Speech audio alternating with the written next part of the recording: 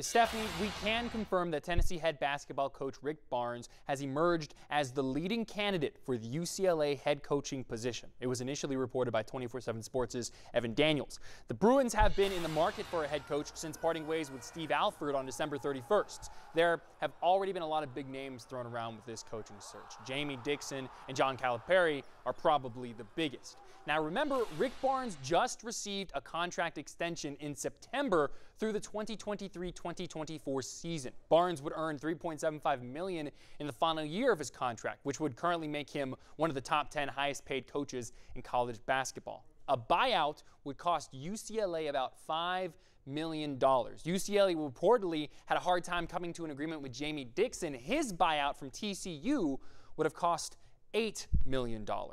Now, we'll keep you posted as this story continues to develop, but once again, we can confirm the 24/7 Sports report that Rick Barnes is a leading candidate for the UCLA head coaching position.